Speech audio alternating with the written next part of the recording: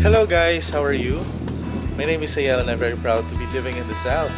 And can you guess where I am right now? Alright, so I'm here at the Olympic-sized pool inside the new sports complex here inside the provincial capital of Sarangani. Inside the Sarangani provincial capital, a new sports training center is on the rise. It is a 3.5 billion project that is envisioned to make Sarangani a sports hub in these parts of the country. It includes a full-size outdoor track, a 200-meter indoor track, a multi-sports covered court, a football field and baseball diamonds, and an aquatic center that hosts major swimming events.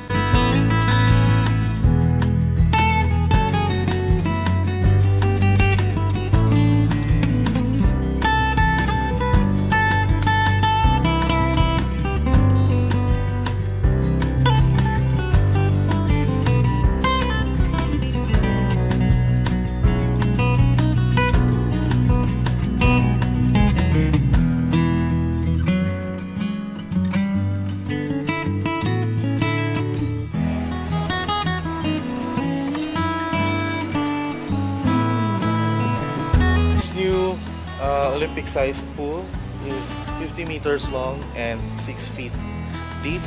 There used to be a swimming pool here before, but they built it to be of the standard size so that it can accommodate bigger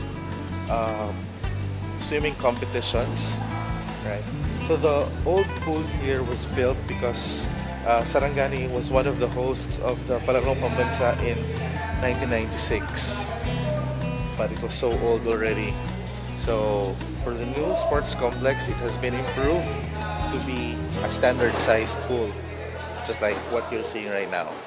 And the construction of this place, all of these facilities here, is now at 30% completion.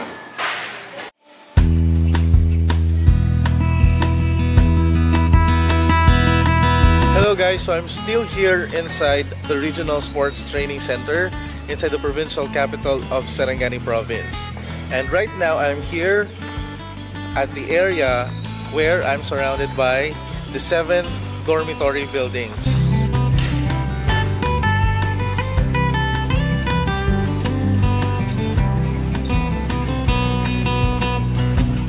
This school year 2020-2021, this area will be the home of the Sarangani National Sports Academy.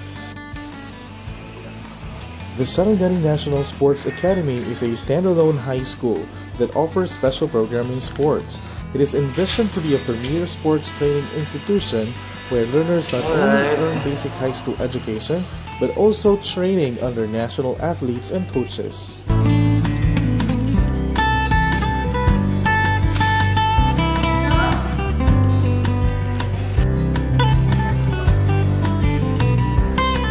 Right, so this facility has 7 dormitory buildings, and according to Rochelle, according to the principal of the SANSA, okay, these buildings can accommodate up to 400 people. Okay, so I'm in the dorm building number 7 here. Temporarily, the dormitories will be used as classrooms because the classrooms for the sports academy are still under construction. So they were able to build the dormitories first, so they will use the some of the dormitory rooms as classroom buildings.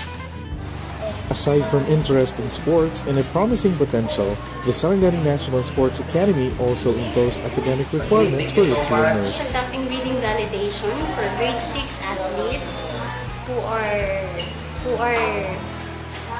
express their interest to enroll in Sarangani Sports Academy. So we are validating if they are instructional or independent readers because we would like to balance their physical capabilities and their academic abilities as well. So it's a requirement for admission? Yes, it is a requirement before a grade 6 pupil can enter SANSA. It must be an instructional at least or better, an independent pupil. Thank you. Ang isa sa mga purpose namin why we have this validation is to ensure that all the potential enrollee of the National Sports Academy ay reader talaga sila. Because one of our battle cry here in our division is learning. And we want also to ensure that all the athletes admitted in the National Sports Academy are all reader. Kasi we are not only focusing on the physical development of our learners, but we are talking about the holistic development. We're not only promoting sports at the same time, we will excel in sports and academics also. If Sarangani was able to produce a Manny Pacquiao despite the absence of a proper training facility, imagine how many Manny Pacquiaos we can produce with a facility like the Sarangani Sports Training Center.